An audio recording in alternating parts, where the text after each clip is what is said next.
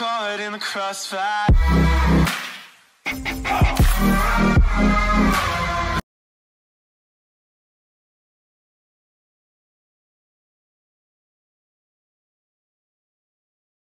ඉතින් යාළුවනේ SL විශ්ව එකට මම ඔයාලව සාදරයෙන් පිළිගන්නවා.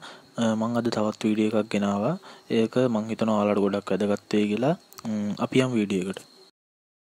ඉතින් මම අද කතා කරන්න හිතුවේ swim bladder diseases. ඕගොල්ලෝ සාමාන්‍ය විහාරයේදී කියනවා මාළුවා උඩු යටිකුරු වෙලා පීනනවා කියලා. ඒ දේ ගැන තමයි මම අද කතා කරන්න හිතුවේ. swim bladder diseases කියන්නේ මේක සාමාන්‍යයෙන් හැම මාළුවෙක්ටම වගේ ඇති වෙන සාමාන්‍ය රෝගී තත්ත්වයක්. මේකෙදි මාළුවාට එයාගේ බැලන්ස් එක තියාගෙන වතුර පීනන්න බැරුව යනවා. මෙයාව නොදැනුවත්වම වගේ උඩු යටිකුරු වෙලා අනිත් පැත්ත හැරෙනවා.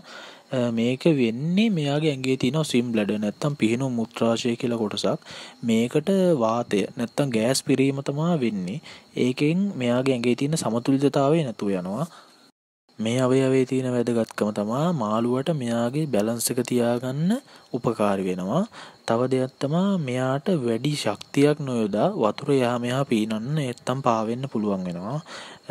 මේ රෝගී තත්ත්වයේ යම් භයානක තත්ත්වයක් තියෙනවා. මොකද මාළුවා උඩු යටිකුරු වුණාම මෙයාට සාමාන්‍ය පරිදි ඔක්සිජන් සැපයුම ගන්න බැරුව යනවා. එතකොට මාළුවා බොහෝ දුරට මරණයටපත් වෙන්න ඉඩ තියෙනවා. මේක තමයි මේකේ තියෙන පොඩි භයානක තත්ත්වයකට තියෙන්නේ. අපි දැන් කතා කරමු මේ swim bladder disease කියන තත්ත්වය ඇති වෙන්න බලපාන ප්‍රධාන කරුණු. පළවෙනි එක තමයි වතුරේ උෂ්ණත්වය වෙනස් වීම. වතුරේ උෂ්ණත්වය වෙනස් වෙන එක මේ දේ ඇති වෙන්න ප්‍රධාන හේතුවක් වෙනවා. දෙවෙනි එක තමයි බැක්ටීරියා ආසාදන. ඇඟේ ඇති වෙන බැක්ටීරියා ආසාදන වලින්ද මේ තත්ත්වය ඇති වෙන්න පුළුවන්. අනිත් එක තමයි පරපෝෂිත ආසාදන. පරපෝෂිත ආසාදන තුලින්ද මේ තත්ත්වය ඇති වෙන්න පුළුවන්. තවත් එකක් තමයි වැරදි ආහාර රටාව. මේගොල්ලන්ට වැඩිපුර ආහාර, ඒ කියන්නේ දවසකට වේල් 3 4 5 මේ වගේ දෙන එකත් මේගොල්ලන්ට මේ තත්ත්වය ඇති වෙන්න බලපානවා. අනිත් එක තමයි මාළුවා වතුරේ සර්ෆේස් එකට ඇවිල්ලා ආහාර ගැනීම.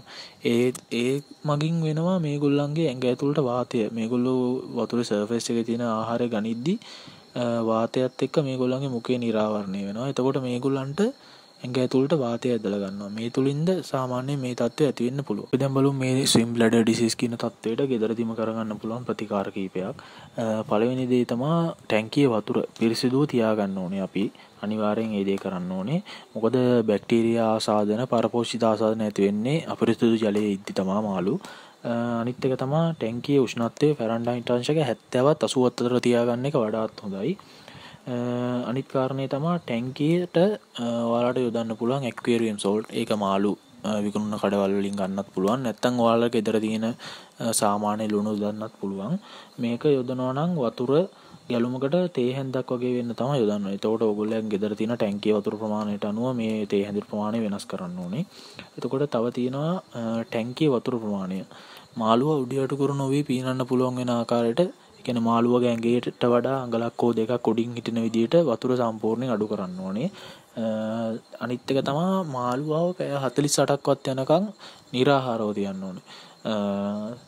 අනිත් සාධකයේ තමයි බැක්ටීරියා ආසාදන වලට බෙහෙත් කරන්නත් ඕනේ.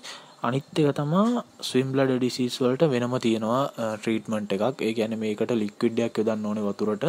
නැත්තම් ටැබ්ලට්ස් වගේ දේවලුත් තියෙනවා. ඒ කියන්නේ සාමාන්‍යයෙන් ගත්තොත් මම දාන්නම් මෙතන අපිට වෙළඳ පොලේ ගන්න පුළුවන් ප්‍රොඩක්ට්ස් කීපයක්. ඒක යොදා ගැනීම තුලින් මේ තත්ත්වය සාර්ථකව පාලනය කරන්න පුළුවන්. ඉතින් යාළුවනේ මම අද කතා කරේ මාළු ඇති කරන අයට සුලභව දක්නට ලැබෙන ප්‍රශ්නයක් පිළිබඳව. ඉතින් මම හිතනවා මෙයාගේ වීඩියෝ එකෙන් යම්කිසි උත්තරයක් ඔයාලගේ ප්‍රශ්න වලට හම්බෙන්නේ නැති කියලා. ඉතින් ඔයාලා මගේ වීඩියෝ එකට කැමති නම් ලයික් කරන්න, පහලින් කමෙන්ට් කරන්න. ඔයාලට අහන්න ප්‍රශ්නයක් තියෙනවා නම් මම අනිවාර්යෙන් ඔයාලගේ හැම ප්‍රශ්නයකටම උත්තර දෙන්න සූදානම් වෙලා ඉන්නවා. ඒ වගේම මාව තාම subscribe කරලා නැත්නම් පහළ තියෙන subscribe button එක ඔයගොල්ලෝ subscribe කරන්න. ඒ වගේම අලුතෙන් වීඩියෝ එකක් ආවම ඔයාලට බලන්න පුළුවන් ඉන්නේ පහළ තියෙන bell icon එක click කරොත් තමයි. ඉතින් මේ වගේ තවත් වැදගත් වීඩියෝ එකකින් මම ඔයාලව හම්බෙන්න බලාපොරොත්තු වෙමින් අදට සමු ගන්නවා. සුබ දවසක්.